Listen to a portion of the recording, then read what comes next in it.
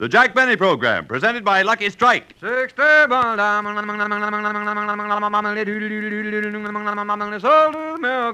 give you more smoking enjoyment, Lucky's pay more. Yes, there's more smoking enjoyment in a Lucky because Lucky's pay more for fine tobacco. Millions of dollars more than official parity prices. LSMFT. LSMFT. Lucky Strike means fine tobacco. Fine, light tobacco that the tobacco experts can see the makers of Lucky Strike consistently select and buy. Just listen to what Mr. C.B. Smith, an independent tobacco buyer from Danville, Virginia, recently said. I've been buying tobacco now for 30 years, and year after year I've seen the makers of Lucky Strike buy fine quality leaf, ripe, mild tobacco that gives you a real good smoke. I've smoked Lucky's myself for 29 years. And a recent survey reveals that for their own smoking enjoyment, more independent tobacco experts, auctioneers, buyers, and warehousemen smoke Lucky Strike regularly than the next two leading brands combined. So take a tip from the experts, and for your own real deep-down smoking enjoyment, light up a Lucky. Remember, Lucky's pay more. Millions of dollars more than official parity prices for fine tobacco. Make your next carton Lucky Strike. You'll agree, in all the world, there's no finer cigarette. The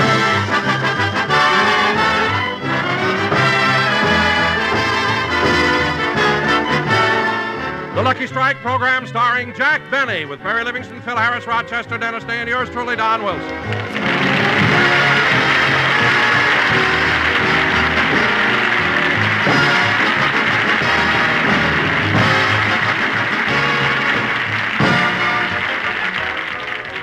Ladies and gentlemen, last week, while temporarily deranged from a blow on the head by a can of tomato juice, Jack Benny put a $1,000 deposit on a yacht.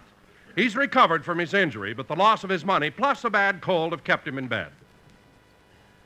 Shall I fluff up your pillow a little, Mr. Benny? No, it's all right. How do you feel? How do you expect a man to feel who's thrown away $1,000? I won't buy the yacht, so I'll lose my deposit. Oh, boss, cheer up. It's only money. Cheer up. Roger, what would you do if you lost $1,000? I'd kill myself. You see? But, boss, we're so different. What do you mean different? Oh, it would take me a lifetime to save that much money. You make it every fall from the cushion concession at the Coliseum. Well, it is doing a little better this year. Yeah, that new slogan of yours is dynamite. Be kind to your spine on the 50-yard line.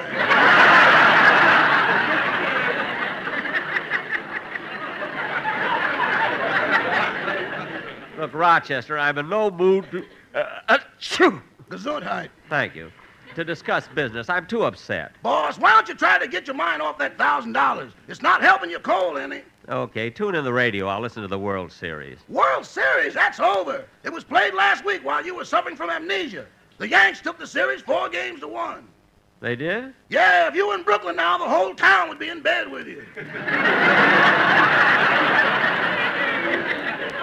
I guess so. Well, maybe you better... Gesundheit. Thank you.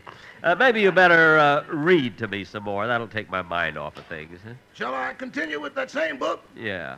Now, let's see. Where'd I leave off? $1,000 just thrown away. Oh, here's the place. It was at this point in her life that she decided that Liverpool was too small for her. So Amber left for London.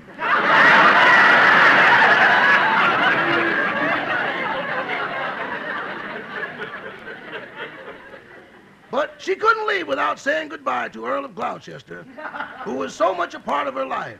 Their farewell was brief but tender. As she held him in his arms, Amber whispered and kissed him on the ear and whispered, $1,000 thrown away. Oh, boss, you're not even listening. I am, too. Now go on reading. Amber kissed him on the ear and whispered, darling, if you ever come to London... Rochester. I'll be waiting for you with all my... Rochester. I'm sorry, boss. Gesundheit.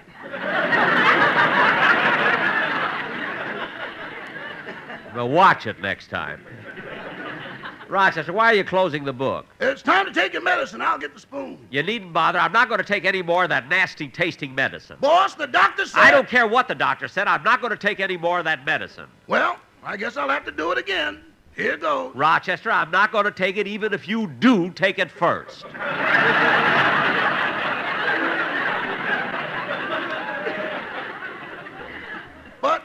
you've got to take your medicine. I'm not going to take it. You can't force me. Come on now, boss.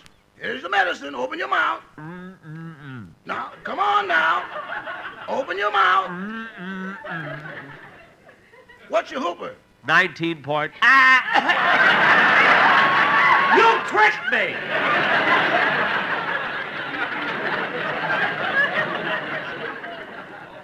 I wouldn't mind if it didn't taste so bad. All right, boss, but when the nurse gets here, you'll have to do everything she says, and that may be the nurse now. I'll go see. Hello, Rochester. How's Mr. Benny's cold today? Oh, just about the same, Miss Livingston. Is he still upset about that $1,000? He sure is. I don't know why he worries about it with all the money he's got in his mattress. I know. With him sleeping on a Sealy is like sleeping on a bank. I'll go in and see him. Rochester, was that the nurse? No, boss, it's Miss Livingston. Oh.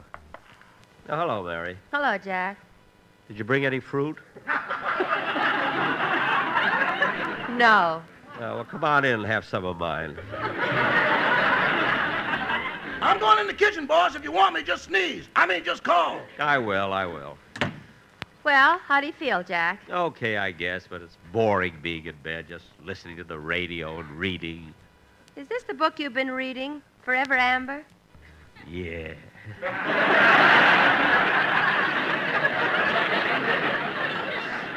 But this book is 6 years old. How come you're reading it now? I didn't trust myself when I was younger.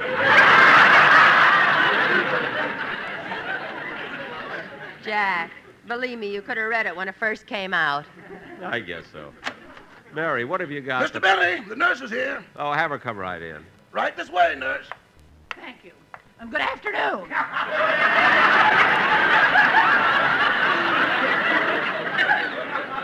Good afternoon. You're the nurse? Yes, I am. Are you the patient? Yes. Why do they always send for me at the last minute?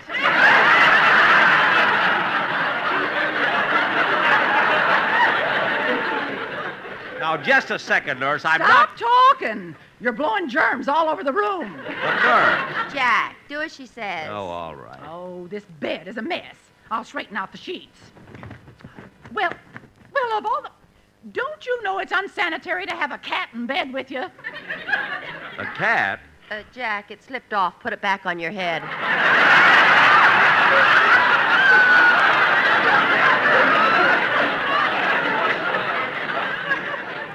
Oh, yes. Now, take off your pajama top and turn over. I'm going to give you a sponging and massage. Look, nurse, I don't want it. Argue. Just take off your top. Oh, all right. There. He your husband? No.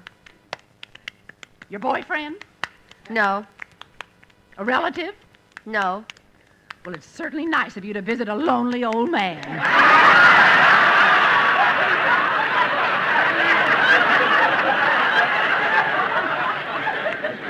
Old man. Now, just a minute, nurse. For your information, I happen to be 39. Years?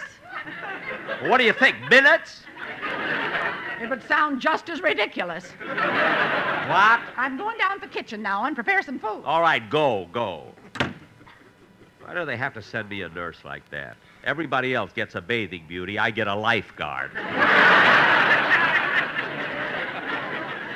Jack, don't let her upset you. Well, what kind of a nurse? Answer that, will you, Mary? Okay. Hello? Oh, hiya, Livy. Oh, hello, Phil. Want to talk to Jack? Yeah, but first I want to talk to you. Hey, what's the idea of giving me the cold shoulder this morning? This morning? Yeah, I yelled to you. You were just leaving the beauty parlor as Alice and I drove up. Oh, was Alice going to the beauty parlor? No, I was. She goes on Thursday. Well, Phil, I'm sorry I didn't say hello, but I really didn't see you. Well, I'm glad you didn't. My hair was a mess.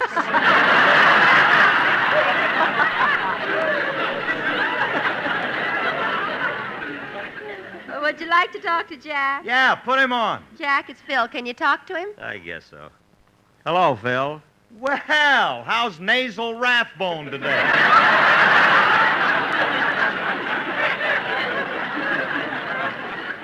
Oh, just the same, I guess. Hey, Jackson, you get that basket of fruit I sent you? Yeah, thanks, Phil. What kind of a card was that you sent with it? Well, I thought it was very appropriate. I picked it out myself.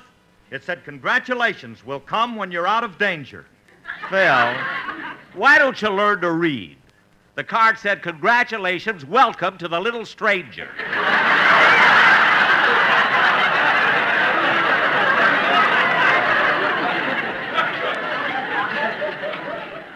Imagine, welcome to the little stranger. Well, keep it. Some enchanted evening you may meet one.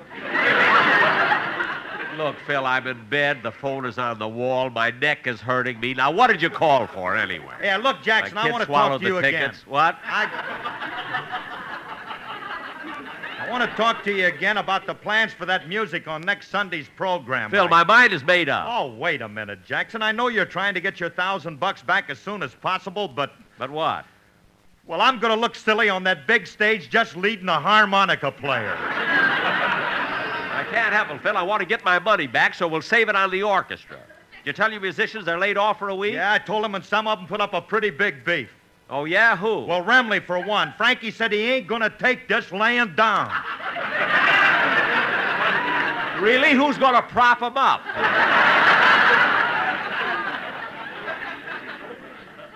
Who else objected? Sammy the drummer. You can't blame him. He suffered a terrific financial setback. How? He bet on UCLA. Well, it serves him right. He never buys one of my cushions. I got to hang up. The nurse will be back any minute. Hey, Jackson. Hey. You got a nurse taking care of you? Yeah. Oh, you sly old dog.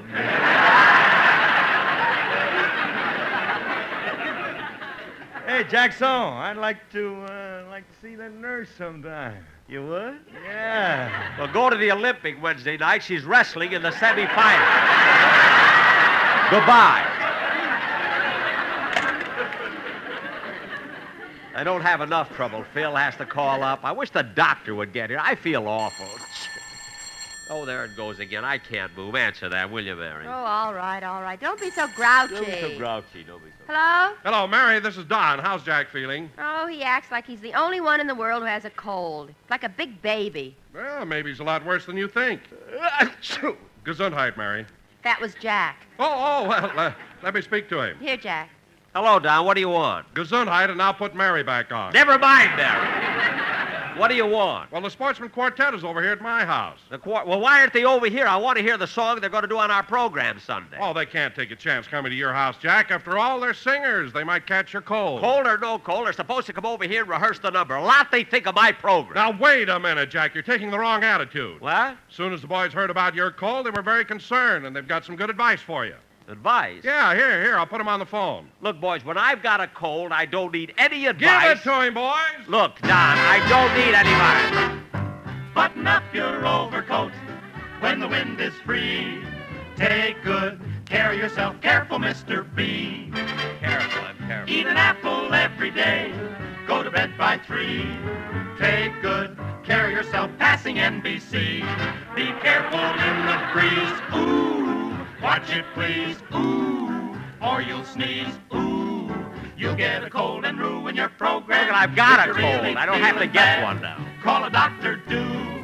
Take good care of yourself, 'cause we all love you. When you're buying cigarettes, buy the brand you like. Take good care of yourself, smoke a Lucky Strike. When you're driving in a car, or you're on a hike, take good care of yourself, smoke a Lucky Strike. If I may have my say, Please do. don't delay. What's new? Start today. Ooh, light up a Lucky and you'll enjoy it. Men who know tobacco best, smoke the best you see. Round firm, fully packed, LSMFT. LSMFT.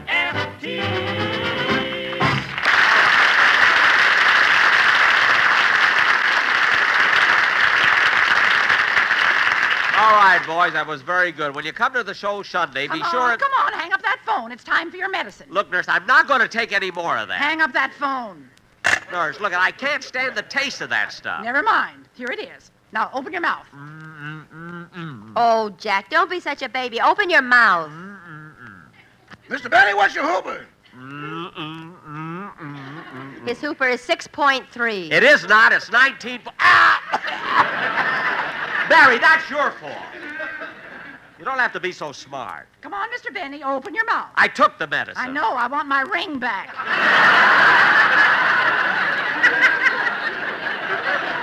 Look, I took my medicine. Now let me alone. All right. Call me if you need me. Need you. Gee, I wish I could get over this cold. Jack, it isn't the cold that's bothering you. If you got your $1,000 back, you'd be up in no time. Mary, believe me, losing $1,000 isn't what's keeping me in bed. I've reached the point where my health is more important than money. Oh, boss, come now. Look, Mary, you don't have Go to... right in that room. You'll find him in bed. What's the nurse yelling about? Oh, it's Dennis. Oh, Dennis, I was hoping you'd come over. I wanted to try Hello, and... Mr. Benny. Hello. Dennis, I was hoping you'd come over. I wanted to tell How do you about- feel, kid? Pretty good. Dennis, I was hoping you'd come over. I wanted to How's tell your you... cold? Not bad. Dennis, I was hoping Hello, you... Mary. Hello, Dennis. What'd you want to say? What was it you wanted to say, Mr. Benny? Nothing. I'm too tired now. Oh, Mary, who was that who just let me in? That was Mr. Benny's nurse. Oh, I thought it was Mighty Joe Young. I know what you mean. Say, Dennis, is that a new suit you're wearing? Yeah, do you like it? Yeah, but, Dennis, a light gray suit doesn't go with those purple socks. But, Mary, Don't argue, Dennis. Mary is right. Your light gray suit does not go with those purple socks. But I'm not wearing socks. What? We made wine yesterday.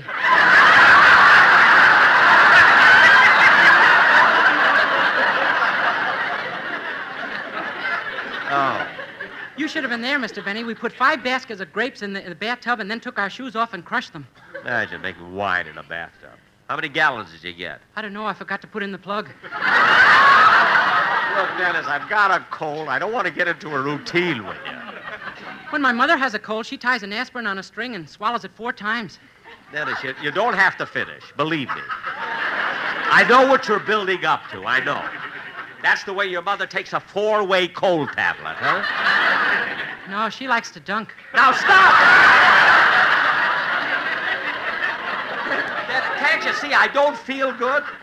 Dennis, instead of annoying Mr. Benny, why don't you sing a song for him? Maybe it'll cheer him up. Yes, please. Okay.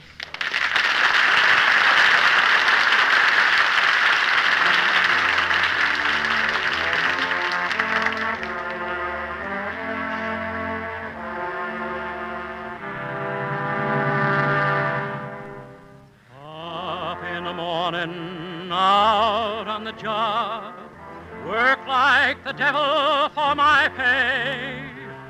But that lucky old sun has nothing to do but roll around heaven all day. Fuss with my woman, toil for my kids, sweat till I'm wrinkled and gray, while that lucky old sun has nothing to do but roll around heaven all day. Good Lord above, can't you know I'm pining? Tears all in my eyes. Send down that cloud with a silver lining. Lift me to paradise. Show me that river. Take me across and wash all my troubles away.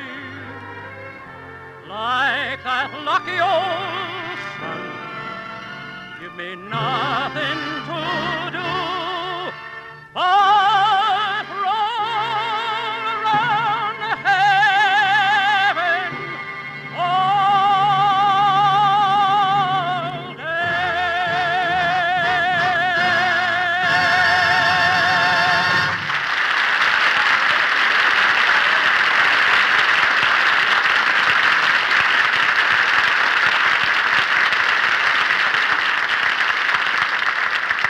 That was very good, Dennis. Thanks. Oh, you're welcome. Oh, by the way, Mr. Benny, that bowl I put on the table when I came in, that's for you. For me? What is it? Bowl of clam chowder. Oh, thanks. Did your mother make it? She made the chowder. I don't know who made the bowl.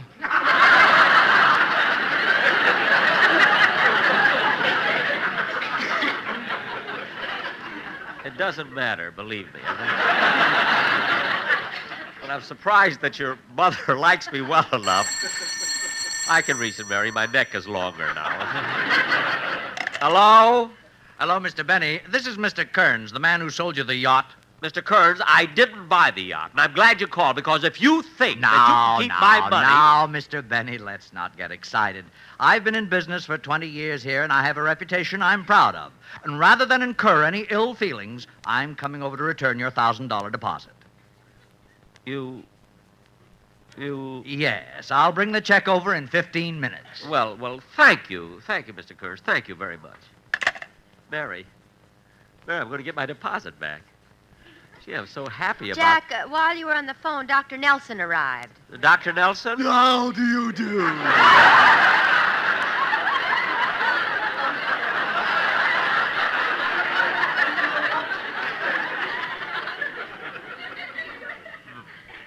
Now, just leave everything to me and Wait a minute. You're not my regular doctor. Where's Dr. Langley? Oh, he had to go to a funeral, so he asked me to take care of you. A funeral? One of his patients? No, one of mine.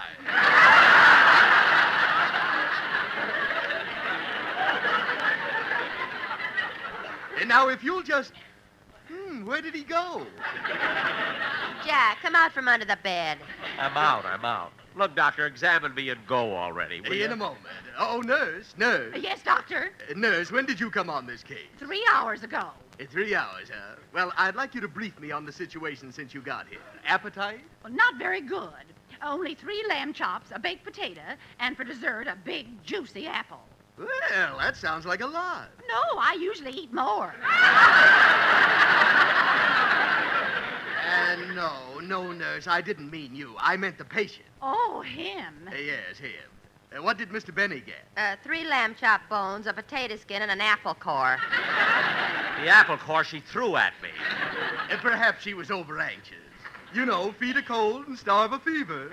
Well, I have both. I have a cold and a fever. I have 2 shows, too. Stop being silly. And take that thermometer out of your mouth. I put it there. I thought it would keep him quiet. Oh, thanks, Mary. And now, Mr. Benny, the first thing I want to do is give you an injection. Pull up your sleeve. All right, Doctor. Wait a minute, Doctor. Why are you standing there in the corner tying those feathers to the hypodermic needle? Well, I can't stand the look of pain on your face, so I'll throw it from here. You're not going to throw that... Ow!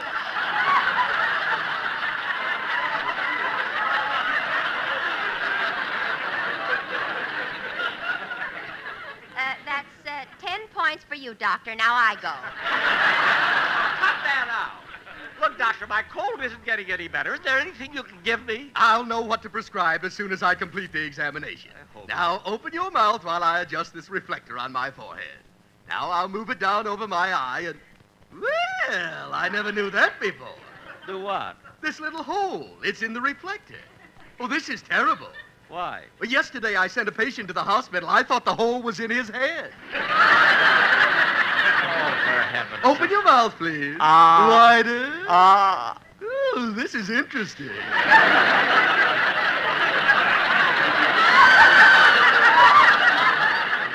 I've seen tongues with coats on them, but yours has a jacket. That's from the baked potato. I had to eat something. Oh. Now, Doctor, I'm sick. Will you stop fooling around? Do something, will you? Well, I'll have you up in no time. Just swallow these little round pills. There are 15 of them. 15 pills? Yes. Then take some water and swallow this little triangle. Wait a minute. What's that for? Well, we can't have those pills rolling all over your stomach. This triangle will rack them up. Rack 'em up. Doctor, I'm not a pool table. With your complexion, I'm not so sure. Well, I've had enough. You're the craziest doctor I ever saw. Now get out of here. Temper. Now get out before I throw... Jack, put down that bowl of soup. Out of my way, Mary. Jack, don't throw it. I will throw it. Well, here I am, Mr. Benny, to return the deposit you made on... Oh, my goodness, the man who sold me the yacht. Well, I didn't think you'd recognize me with this chowder in my face. I ducked, you know. Shut up, Doctor. Mr. Kearns, it was an accident. I wouldn't do that to you. You came over to return my $1,000 deposit. Well, now I'm not returning it. But, Mr. Kearns, honest, believe me, I didn't mean to hit you with the chowder. Give me the money. I'm not giving you the money. And you can stop licking the clams off my lapel. It'll do you no good. But, Mr. Kearns, you said... I know what I said, but now I'm not only going to keep your $1,000, but I'm suing you for a new suit. Goodbye. But, Mr. Kearns, Mr. Kearns. Shall we proceed with our examination? Mr. Benny. Mr. Benny.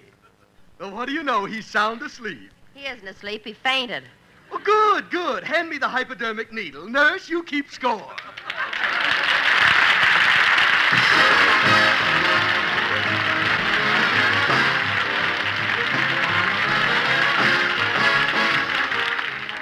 Ladies and gentlemen, carelessness is the greatest single cause of fires. Fires that claim thousands of lives and destroy property worth hundreds of millions of dollars. Help prevent these shocking losses. Be careful all ways with lighted matches and cigarettes and in every other way. Obey all fire regulations. Jack will be back in just a moment, but first... 60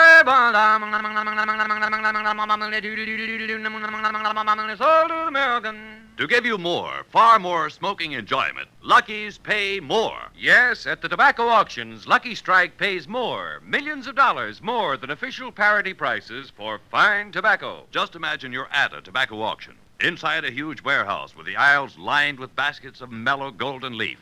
The auctioneer sings out the bids. And as a basket of particularly fine leaf comes up for sale, the price climbs higher and higher. Time and again, at the very top bid, you'll hear... And another basket of truly superior tobacco goes to the makers of Lucky Strike. Yes, LSMFT, LSMFT. Lucky Strike means fine tobacco. So smoke that smoke of fine tobacco, Lucky Strike. With every puff, every pack, you'll get more, far more, real deep-down smoking enjoyment. Remember, to give you a finer, milder, more enjoyable cigarette, Lucky's pay more, millions of dollars more than official parity prices for fine tobacco. So light up a Lucky. You'll agree, in all the world, there's no finer cigarette than Lucky Strike.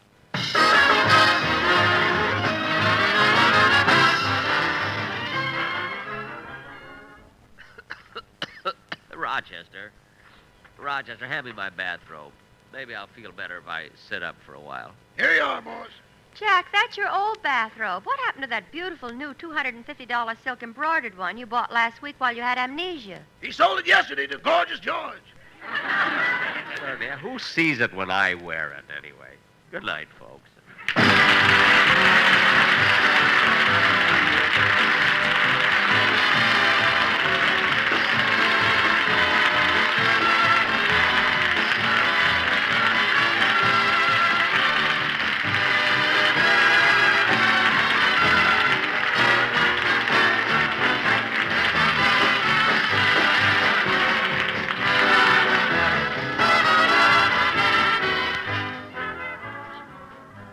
Stay tuned for the Amos and Andy Show, which follows immediately. Be sure to hear Dennis Day in a day in the life of Dennis Day.